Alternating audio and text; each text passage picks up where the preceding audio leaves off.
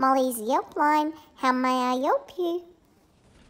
Yeah, hi Molly. My name's Fred, and yeah, look, I've got my head stuck in a box. Not quite sure what to do about it. Thought I could smell a treat, so I stuck my head in, and now it's jammed in pretty tight. Have you got any suggestions to help me get this box off my head before my humans get home? Thanks, Molly.